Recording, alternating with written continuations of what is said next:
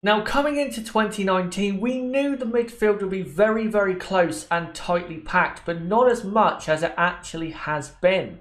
As at basically every race, we are unsure as to how the midfield is going to shake out because of how close it is. And that has led to a great first 12 races of 2019 in terms of entertainment from that midfield pack.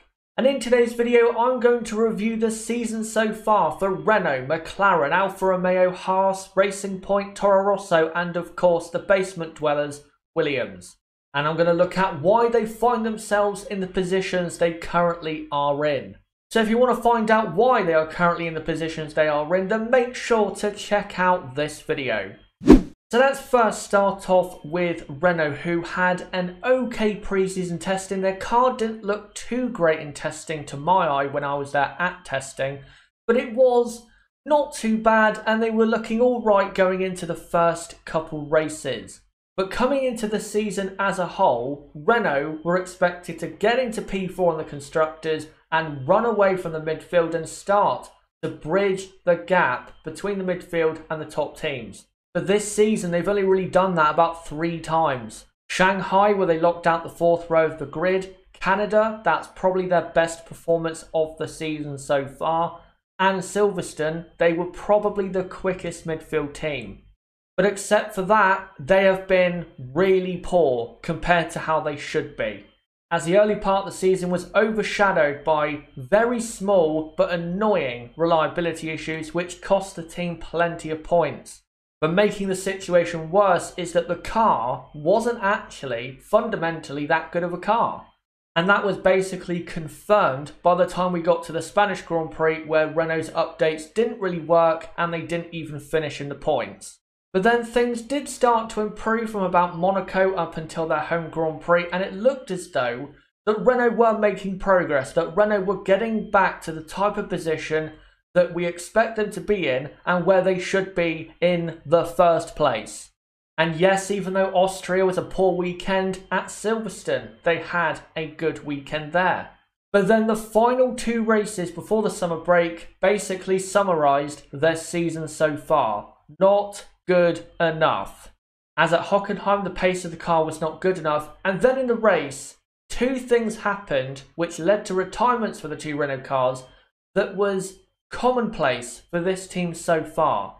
One with Daniel Ricciardo, a reliability issue, and then a driver error by Nico Hülkenberg. That basically, in terms of their issues, does mostly sum up their season so far. Reliability has continuously held this team back, and the drivers at times have done well, but at other times they've underperformed compared to where they should be. And all around, the Renault team, the drivers, everyone is not performing to standard. Especially when you consider the amount of money and resources this team has compared to teams like Toro Rosso, Haas, and even Alfa Romeo, who are now regularly beating them in the Grand Prix. And that is what is really leading to a very poor season. But when it does come to the drivers, even though I think the 2 drivers have room to improve, I think considering how the car has been, they have done pretty well so far. And when it comes to the battle between Daniel Ricciardo and Nico Hülkenberg, Hülkenberg has had his races where he has been better, but most of the time Daniel has come out on top. And I think Daniel has proved that so far he is the better driver, and that is of course not a surprise. We knew that coming into the season anyway. But no matter what you think of the drivers, they simply have not been given a good enough car to do what they want to do in the midfield. And those drivers can only do so much in what is a mostly underwhelming, mediocre car. And because of the way they were in Hockenheim and Hungary and the way their first half of the season ended, it's not looking good going into the rest of the season, because I don't really see where Renault are going to be really greatly performing, because their car, again, fundamentally just isn't really good enough for any type of circuit right now. And at this point, I don't think Renault are actually going to finish in the top 5 in the Constructors, and if they don't, then lots of changes need to happen at Renault, because that is simply not acceptable. Hopefully Renault pick their pace up, but are they really going to? Probably not. But now let's get on to McLaren, who have had a great season so far, and this has probably been McLaren's best season since 2014. But if we go back to testing, things were not looking great for McLaren. Their car wasn't exactly eye-catching. It wasn't looking amazing to the eye. But it was definitely a step up on the awful 2018 McLaren. But by the time we got to the proper racing in the first couple of races such as Australia and Bahrain, McLaren showcased that they did actually fundamentally have a good enough car to be in the points at basically every Grand Prix. As by Bahrain, they were immediately with Lando Norris getting very strong points finishes. And that only continued at races such as Baku as well. But then came a key part of the season, the first few races of the European season. So at the Spanish Grand Prix and the Monaco Grand Prix, McLaren were not as good as they were in Bahrain and Baku, but that wasn't exactly a surprise. Because on low drag circuits this season, McLaren have been very, very good. But it seemed as though once we got to Canada, for example, on a low drag circuit compared to Renault, their midfield rivals, their car wasn't that good. And they looked as though they had taken a slight step back compared to Renault. But at Paul Ricard, everything started to go in the right direction as McLaren from then on basically had, most times out of 10, the best car in the midfield. As at Paul Ricard and Austria, they clearly had the best midfield car. Silverstone, they didn't have the best midfield car, but it was still good enough to finish in the points. And in Hockenheim, even though, again, it wasn't the best midfield car, they were still well enough in there to get a good amount of points with Carlos Sainz in P5. But in Hungary, in my opinion, came McLaren's best race of the season so far because they came to a circuit that was not really that suiting of their car and they dominated at the front of the midfield. They locked out the fourth row and Carlos Sainz finished in P5 and beat a Red Bull and a Mercedes of Valtteri Bottas. And that race really did showcase not only the progress of McLaren in the last year or so, but also how they've progressed over the season. And that result in Hungary really did cap off a great first 12 races for McLaren. And these stats right here do show the progress that has been made. By the time we got to the summer break in 2018, McLaren had 52 points and they were P7 in the Constructors. But right now, at the summer break of 2019, they have 82 points and they are P4 in the Constructors, and they are definitely going to finish in P4 in the Constructors. But we cannot deny that the two drivers, Carlos Sainz and Lando Norris, the new best partnership in Formula 1 in terms of entertainment, both of these drivers have been very, very good. Carlos Sainz has been one of the top 6 or 7 best drivers on the grid. Most times out of 10, he has got the most at the McLaren car, and especially in the last 3 or 4 races, he has been exceptional in that McLaren car. And he has really showcased to Red Bull on a personal level the mistake that Red Bull made in not selecting him for that team over Pierre Gasly.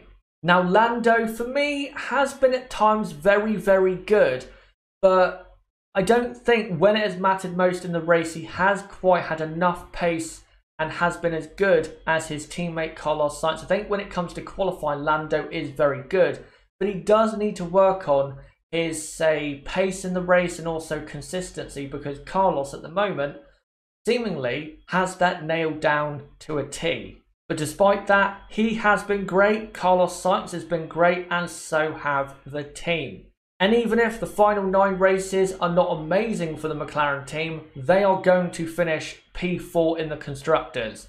And for me, that is a very, very successful season, and hopefully they do finish off with P4, as McLaren are now starting to rebuild.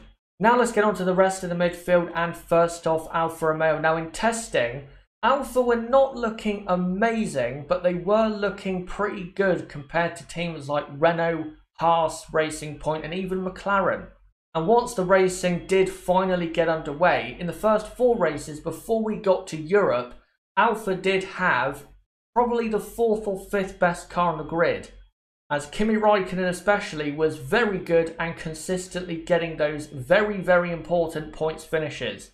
But then came the Spanish Grand Prix where Alfa did, like a couple other teams, take a bit of a step back because basically updates on their car simply didn't work. Meaning that in Spain, Monaco and Canada, they weren't really that noteworthy. But then they brought some updates to the French Grand Prix at Paul Ricard, and ever since then, up until the Hungarian Grand Prix, Alfa were back to how they were in the first 4 races, and again, they probably do have one of the top 5 cars on the grid.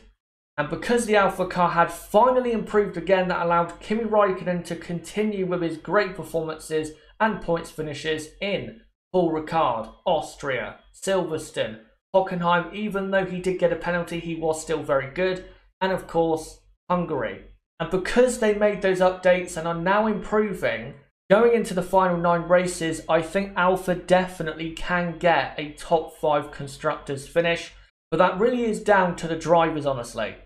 Not necessarily Kimi Raikkonen, because Kimi has been great this season, and I think Kimi has consistently been one of the best midfield drivers.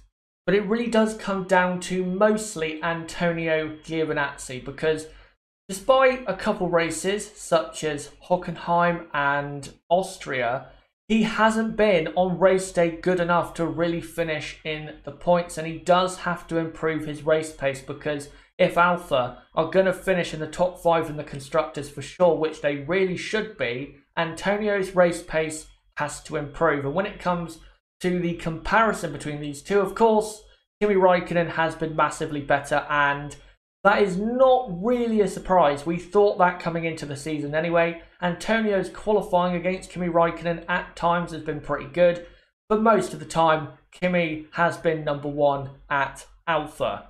But as I said, if Antonio can improve his performance and Kimi can keep doing what he is doing, they can absolutely, Alfa Romeo, finish in the top 5 in the constructors. And if they do, Antonio, improves and Kimi keeps up his current performance, I think Alfa absolutely will beat Renault and beat Toro Rosso to P5 in the constructors. And hopefully for them, they do that, because they've had a good season and I think they would honestly deserve it. Next up, though, is Haas F1, who have had a very, very weird season. At the start of the season, around testing in the first Grand Prix, Haas had probably the best car in the midfield, not massively over other midfield rivals, but they probably were right there at the front of the midfield. But then, once we got to races such as Shanghai and Baku, once they started to update the car was really just getting worse. Yes, in Spain and Monaco, Haas's car did improve because they did bring some new updates to the Spanish Grand Prix, but the results they got were not the best it could have been, and that's really the story of Haas's season. Qualifying has been great, but in the race, they have not achieved what they should have with the car they do have. And they have lost a monumental amount of points through errors from drivers and also just poor tyre wear and poor race pace. And the worst part of their season was from about Canada up until the British Grand Prix. As from Canada till the British Grand Prix, they had most of the time, even in qualifying, little to no pace. And on race day, they were basically a no-show. They might as well have not even turned up. They were so bad. Even in Austria, they were at times slower than Russell and Kubica in the Williamses. And the whole Rich Energy saga was not helping either, and it was just causing Haas's season to go straight down the gutter. And the lowest point of Haas's season and their history was that 2019 British Grand Prix, where the pace of their car again was not good, but both drivers on the first lap crashed into each other and they both retired because of it. And that week, because of their main title sponsor, was just a nightmare.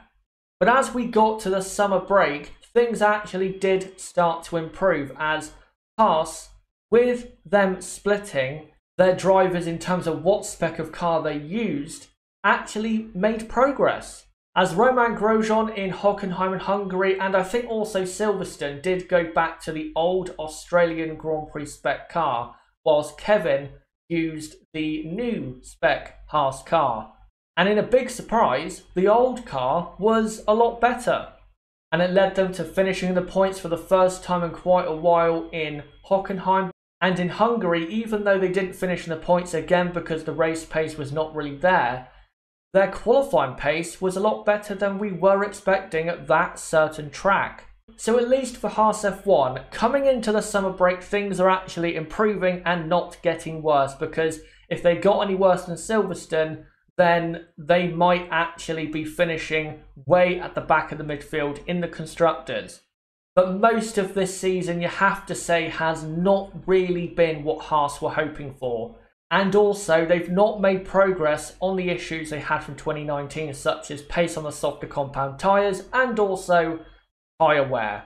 Now, when it comes to the drivers I think at times have actually done pretty well considering the car they have been given. And I think their performances have been at times wrongly criticised, again, because the Haas car at times has not been a good enough car for them to showcase how quick they were in those particular weekends. Romain Grosjean has made errors, but he has started to improve, and that is nice to see from him. And I think Kevin Magnussen has actually had quite a good season, and in qualifying especially, Kevin has been amazing at times.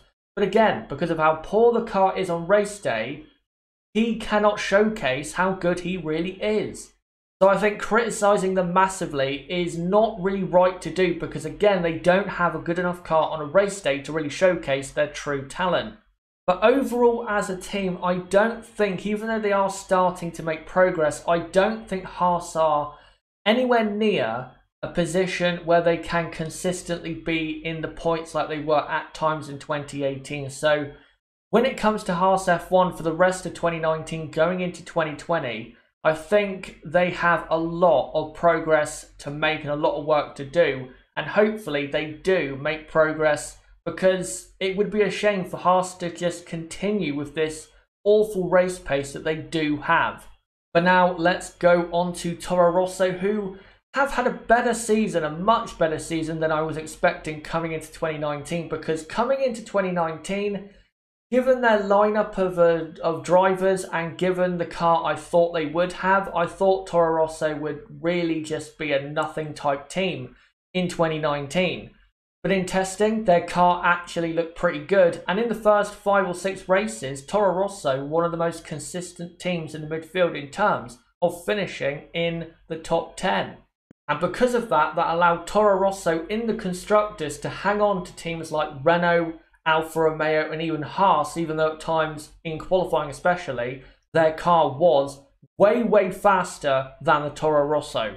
And in those first 6 races, they did have some very good ones, such as Alexander Albon in Shanghai, of course, coming from the pit lane. But the best out of the first 6 races was probably Monaco, where Kvyat finished in P7 and Albon, of course, finished in P8. A great team result for Toro Rosso.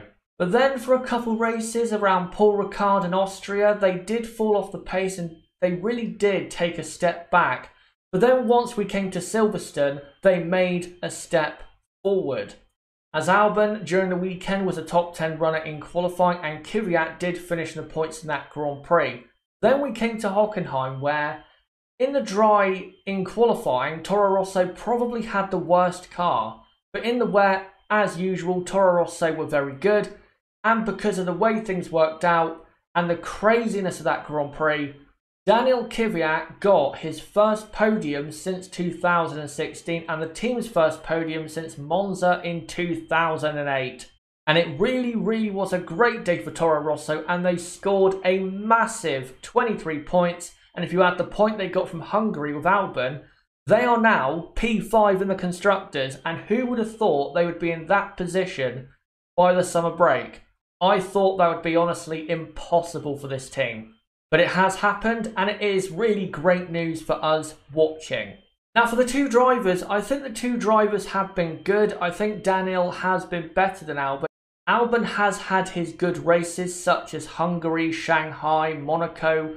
Those have been good races, but I think Daniel has been more consistent in how good he has been. For example, in Spain, he was very good. Monaco, he was very, very good. Hockenheim, even though his pace at times was not that special in the wet, he did very well to make the choice to go on to what tyres he did to get the podium, but also his pace to finish in P3 was very, very strong. So I have to commend him on that. And I think if you look at the season, most of the time Daniel has been the better driver. And for Daniel, of course, that's very, very important because once Pierre Gasly is dropped by the end of this season, I think Daniel will be in that Red Bull for 2020. So as long as he keeps that up, I think Kvyat will be back where he really does deserve to be because he never deserved to be dropped from Red Bull Racing. But the big question with Toro Rosso is, can they maintain P5 in the Constructors? I don't think they can, but what if I'm wrong? Well, to be honest, I hope I am because I want to see this team be in those types of positions because they work so hard as a team and they really do deserve a great finishing position for once in the Constructors. And hopefully for them, they do get it.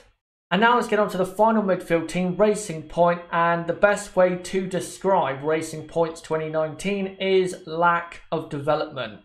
Because in testing, they had mostly a 2018 car, and in the first 4 races, their car aerodynamically was not that developed, but they were still scoring points, and at one point, they looked as though they were in a fight for P4 in the Constructors, especially after Baku, where they had both cars in the points. But then in a very similar fashion to Alfa, after the updates at Barcelona, Racing Point took a big step back. And from about Barcelona up until Hockenheim, they had the worst car in the midfield. Even though Lance Stroll had his home race finished in the points and it was a brilliant Grand Prix, most of the time, even though their race pace at times was really, really good, they were so bad in qualifying that they just weren't able to get close enough to get a points finish on race day.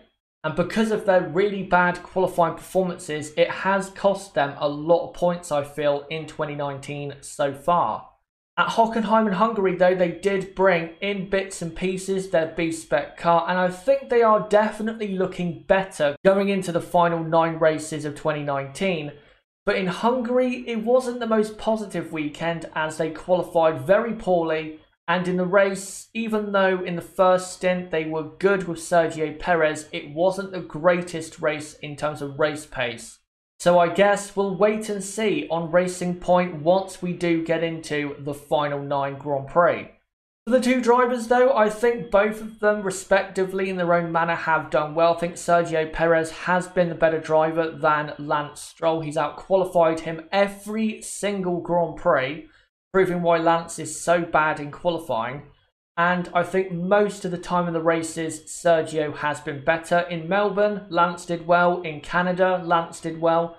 In Hockenheim, Lance did well. But in all the other races, I think Sergio was the better driver. So I think you have to say that Sergio Perez is absolutely the best driver at Racing Point. And the only way Lance Stroll can try and turn that around is to, for once, out-qualify Sergio Perez, something he seemingly cannot do. And you have to remember, Sergio is not even that good when it comes to qualifying. Sergio and his strength is really the race, is not qualifying. So I don't get why Lance is so bad compared to Perez when it comes to qualifying. But if the new parts can work in the final part of the season, then maybe Racing Point can start to slowly but surely climb up that Constructors' table. And it would be nice to see, given how dismal Racing Point have been most of the time in the last few races, for them to be a consistent top 10 runner, and hopefully that is what they become. And now let's finally get on to Williams, who have been terrible. As for the entire season, I think Williams have had the worst car, and they've not really gone anywhere in a hurry. In the last couple races before the summer break, they did make progress with their car, and George Russell did put in a great performance in Hungary to show possible signs that Williams are actually going to join the midfield, but I don't think they will. I really don't think they will. They did score points at Hockenheim, but that was because of the 2 Alphas getting their penalties, and I don't think the Williams is anywhere near a genuine point-scoring finish yet. And if you are nowhere near a genuine point scoring finish, then we can't really call you a midfield team. So for me, Williams are not a part of the midfield yet and are still back markers. And when it comes to the drivers, well, there's no comparison. Yes, Robert Kubica has 1 point and Russell has none, but Russell has been way faster and he is absolutely the better driver. Just look at Hungary, where Russell was 1.3 seconds quicker than Kubica. That is a clear sign that Russell is miles better than Robert Kubica. I know Robert Kubica fans out there are saying that Robert's car's broken and stuff like that. It isn't. It's not. Simply, Robert is not good enough compared to George Russell. Of course, Russell might be one of the best drivers on the grid. We don't know that. But if you compare Kubica to Russell, well, there isn't a comparison. Russell is miles better. But before I go, let's look at the Constructors' title standings. So Mercedes are heading towards another Constructors' Championship. We do have a good battle for P2 in the Constructors between Ferrari and Red Bull. McLaren are P4. I think they're going to get it because they're about 40 points clear of Toro Rosso, who I think will start to drop. Toro Rosso P5. Renault P6, I'm sorry, that is really poor. Alfa P7, Racing Point P8, Haas P9 and Williams P10. And I will say, if Renault don't start to improve, who knows? Maybe Alfa and Racing Point will catch and pass Renault in the Constructors. It could honestly happen. But with the first 12 races, the midfield has offered up some great battles, some great talking points, and great racing in general. And hopefully for the rest of 2019, that will continue. And I think it's impossible for it not to. So here's to some more epic racing in 2019, not only in the midfield but also at the very top as well. I cannot wait for these final 9 races. And of course, with my reviews on a weekend and my watch-alongs, you can catch it right here on my channel. But guys, that has been it for this mid-season review of the midfield. Make sure in the comments to let me know what you thought of this video and let me know what you thought of my opinion on the midfield so far in 2019. Also, don't forget to subscribe for more content like this. Bottom right of the screen, you can do it right there. Or go to my homepage, subscribe and hit the notifications bell. And also smash the like button if you want to see this content continue on the channel. And also guys, don't forget to join us tomorrow live at 3 PM UK time on the channel as me and Nib we'll be doing the podcast and we will complete the reviews of the season so far by looking at the races so far this season and how entertaining they have been in terms of the racing. So until then guys, it has been me, Chazza HD. Goodbye.